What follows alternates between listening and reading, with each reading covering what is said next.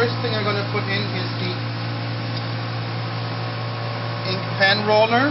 So with the beveled edges, I put this first in. Drop the blade.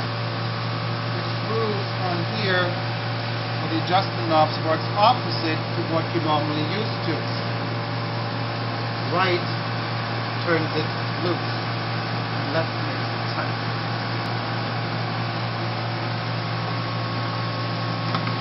This goes in here, goes over the hand roller or butterfly clamp.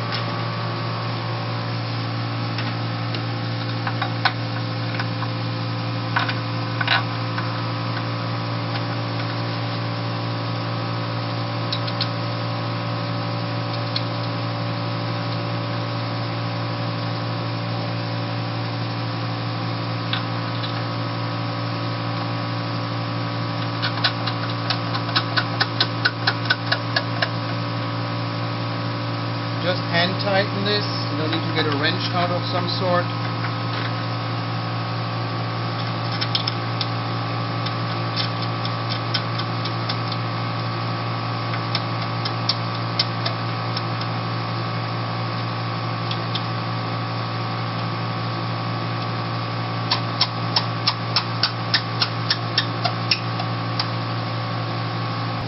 These are one-time use only. Make sure the stopper goes in, otherwise you have a big mess when you want to throw the ink in. Place with two long pins, which go through the frame here into the corresponding hole on the other side. I'm going to put this in.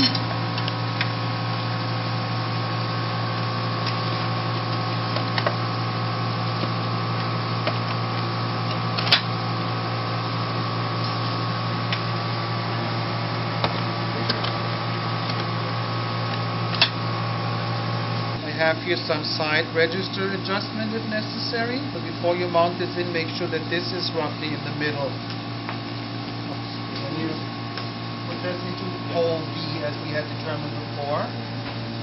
Just a little bit.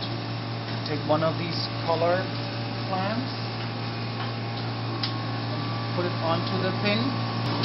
You take the cylinder.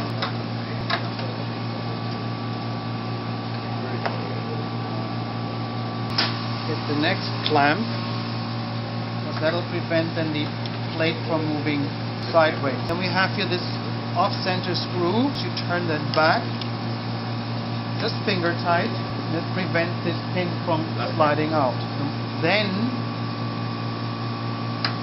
you mount the plate roughly in the middle of that big gear, this gear in the middle of that bigger one you see back there, and then just secure the clamps, and that's it. Alright, now I'm going to pour the ink in, and in each tray is a little indentation. You should not fill the ink higher than this indentation. Now I have a nice ink film on both rollers, and now I put the doctor blade into place.